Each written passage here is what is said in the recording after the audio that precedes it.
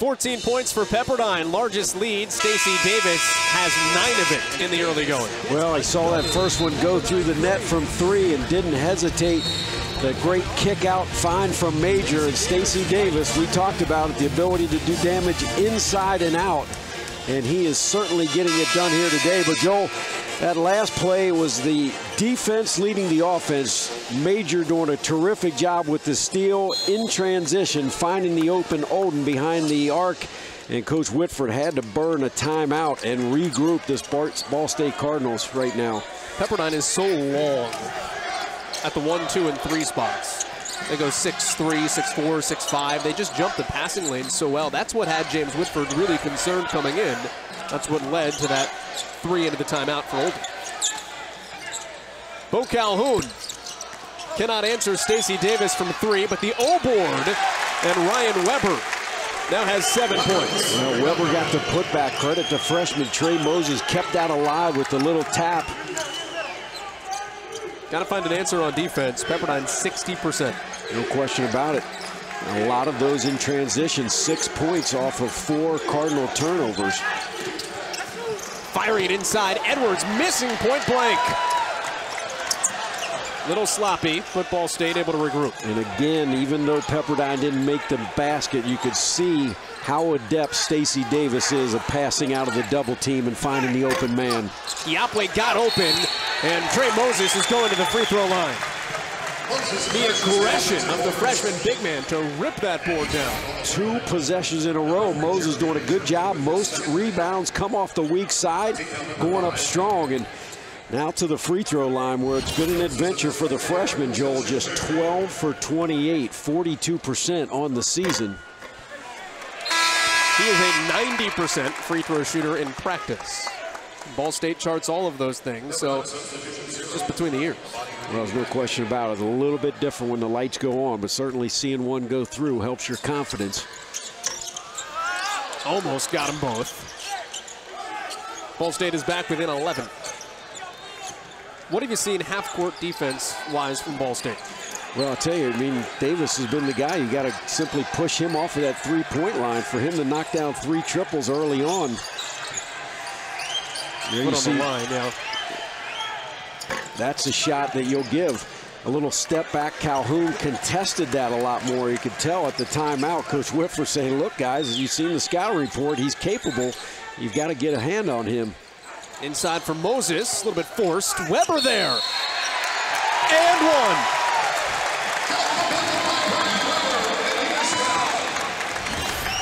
Right place, right time for Ryan Weber.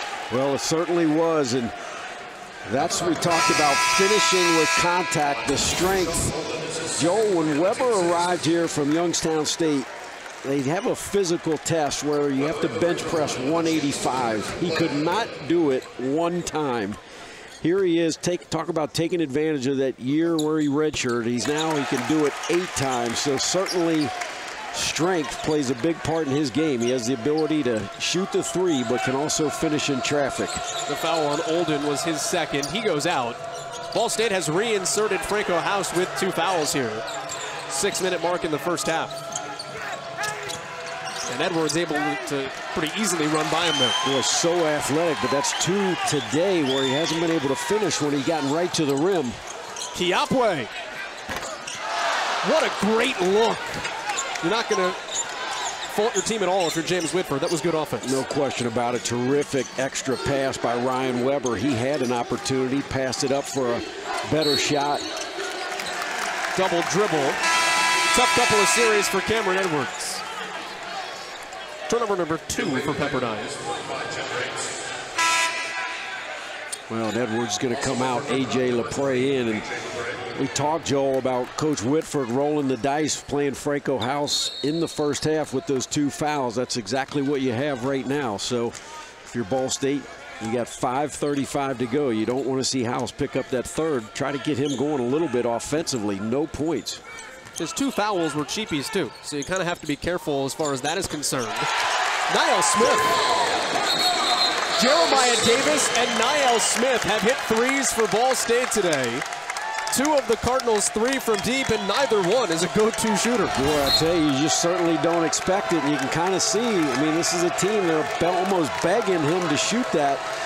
Since Coach Whitford called that timeout, Cardinals on a 9-0 run. Certainly paid dividends. Good use of the timeout. Back within 5.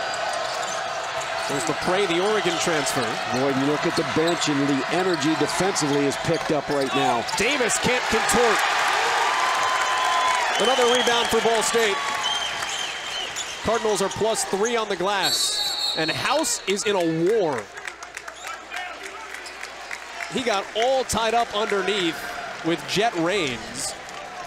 He almost elbowed Raines in the face, but that's only because Raines had his arm locked in Houdini chains. Watch this position that Franco has, and he's calling for the basketball. Smith didn't see him. Raines and House battling on the block. Raines with the foul. Cardinals in the bonus. It will be a second for Franco House. That is his first point. And what a luxury. The guy that gets to the line the most for Ball State. That's his 37th free throw attempt, where he shoots 75%. Free throw line has been kind. Ball State 4 of 5. Pepperdine has hit its only 2. And all of a sudden, a 14-point Pepperdine lead is now 3. Ball State has not led today. And watch the matchup, Sellers on Murray. Lamont Murray, only 4 points. Raines can't get the 3. 25% from behind the arc. Cardinals have numbers. Davis real slow to get back.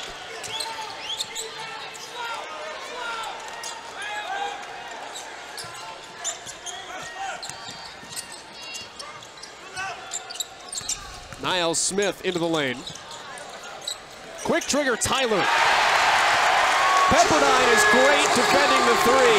Ball State might be better shooting it when it's got its mojo. Well, Joel, that was a point of emphasis at the shoot around. They do such a good job guarding the perimeter. The thought was put it on the deck, get to the paint, and then kick for the open 3, and that's what you saw last possession.